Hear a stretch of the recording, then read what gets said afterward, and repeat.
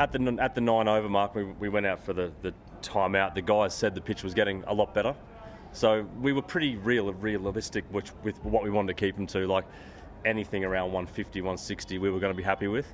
Got away from us a little bit, to say the least, in the last 5 overs. I won't say too much bad about the bowlers. Like they tried to execute. It's the first time that Nortje's been at this level in a while. He's had a fair time out of the game. If you look at all the numbers, he's one of the premier death bowlers in the game. So we assume that he's going to keep getting better, and we trust that he will. And we just let him get probably 20, 30 too many in that last.